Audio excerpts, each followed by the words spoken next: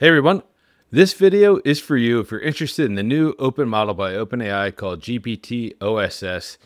First things first, what is this? This is an open source model, meaning that you can run it locally on your system. You don't need to be online. It can run locally on your computer, and you can run a model that's very, very good. So if you ever find yourself stranded on a desert island and you're like, oh, I really need my AI, well, here you go, you can do it. So there's two models. There's one called GPT-OSS 20B, and the other one's 20B. This is just the size of the model, and basically this one's for if you have like a really crazy computer, which means you probably don't want to watch this video because you already know how to do all this stuff, or you run a data center. And the other one is if you just want to run it locally on your computer.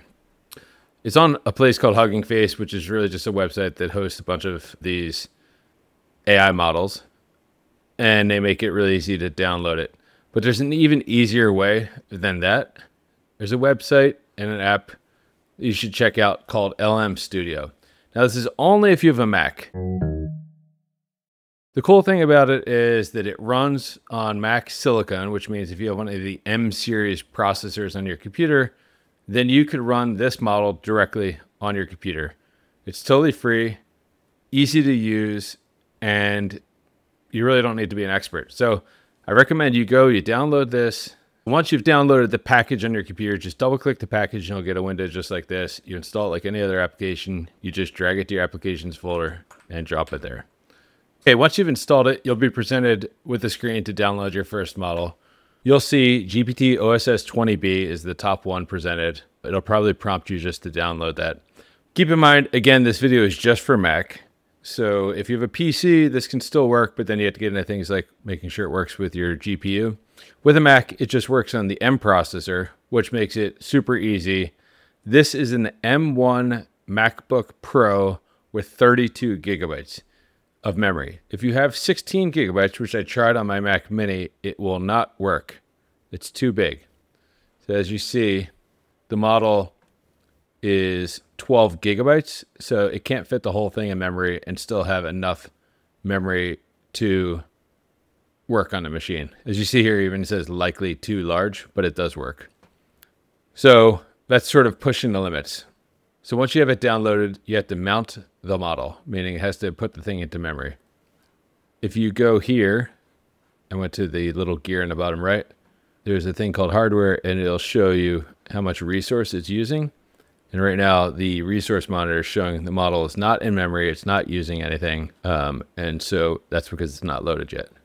But once we load the model, we click here, pick the model to load, which again is the only one I've downloaded, and then it'll load it into memory. On the bottom right, you could see a utilization, which shows you how much RAM, 11.56 gigabytes, and how much CPU usage, 0. So it is now loaded into memory. If we go back to that monitor over here, you'll see it's using 11.56 and 0 CPU because it's running all in memory. Make sense? Cool. So let's create a new chat. This looks very similar to ChatGPT, and I could just say, hello, you are the new model from OpenAI. This is my first time saying hello. Hope you are well. And that's a stupid, but you'll see it runs. It thinks it's a thinking model. You can see what it thought. Just greet politely. Hello, thank you for the warm welcome. Now, so the thing is, if I wasn't connected to the internet and this is all I had, then I would have a very impressive model that could run locally. So let's do something interesting. Let's say I'm thinking of a number. It is 22/7. What is the significance of this number? So if anyone remembers geometry, it's pi. And it gives me a whole breakdown in history of pi. And this is running locally. So it's basically like a lot of the power of ChatGPT, OpenAI, condensed down into a model that you can run locally on your computer. And that's it. So from this point on, now you can do it. You just need to make sure you have an M1 Plus processor with at least 32 gigabytes of memory. You probably need enough hard drive space to download that big of a model. But from here forward, we're just going to do a couple quick tests. So I'm going to show you what it can do. Okay, now it's time for something a little bit harder.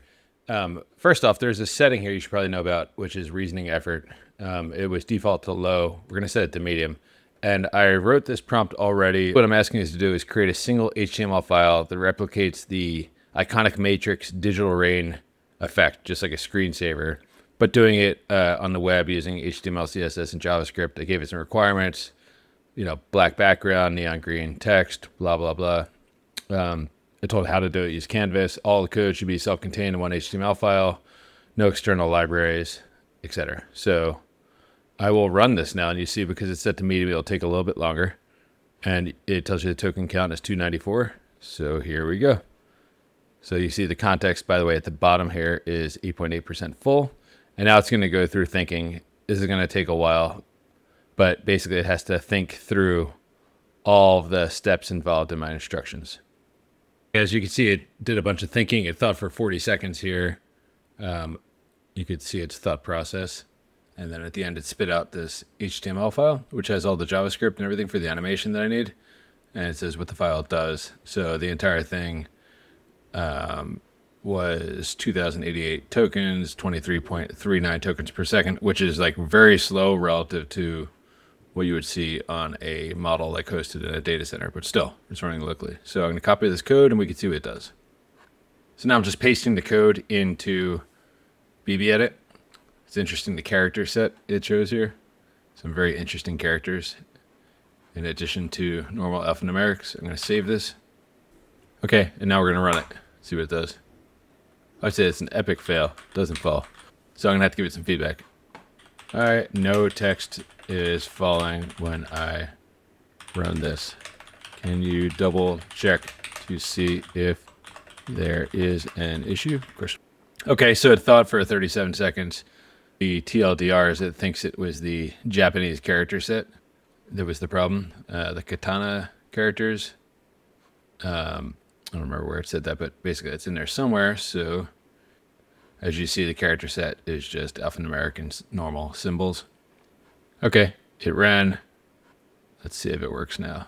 Copying this, putting that in BB Edit, saving.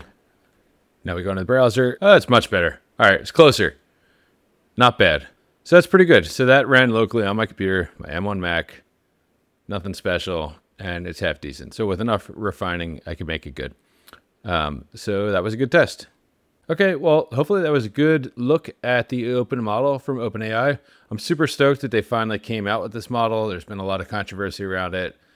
A lot of people have been criticizing OpenAI for not living up to the word open in their name. So it's really nice that they've come out with a very modern model that's available for everyone in the world. I think open models are super important because if the only people who have these models are the megacorps, then I think AI will be highly controlled. So it's really good that there's some models available for the general public. I think it's very important for innovation and competition and just general freedom for the world. So hopefully you enjoyed it. Please be sure to follow me on X. And if you're watching us on YouTube, please subscribe to the channel, leave a comment, give me a thumbs up. I really appreciate it. That helps the channel. Thanks so much. I'll see you in the next one.